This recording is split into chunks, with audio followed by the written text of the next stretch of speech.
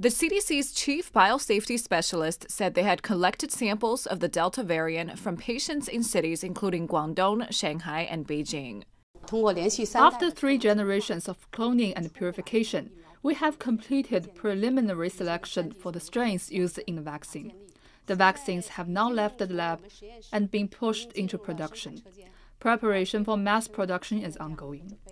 Chinese vaccine developers have also started research on recombinant vaccines that are effective against multiple strains of the coronavirus, and adenovirus and mRNA vaccines against the beta and delta strains. Some researchers have completed efficacy and safety tests on animals. Medical researchers say although existing vaccines in China are still effective against the Delta variant, they'd like to be prepared given the continuous mutations of the coronavirus.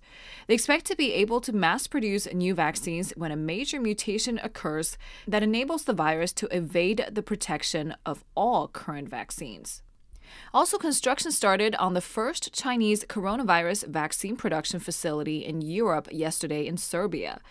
The plan is expected to produce 30 million vaccine doses a year starting next April and will supply Serbia and several other European countries with Chinese-developed Sinopharm shots. The foundation stone for the new facility was laid by Serbian President Aleksandar Vučić in the presence of Chinese Ambassador Chen Bo. 数字体整合 Live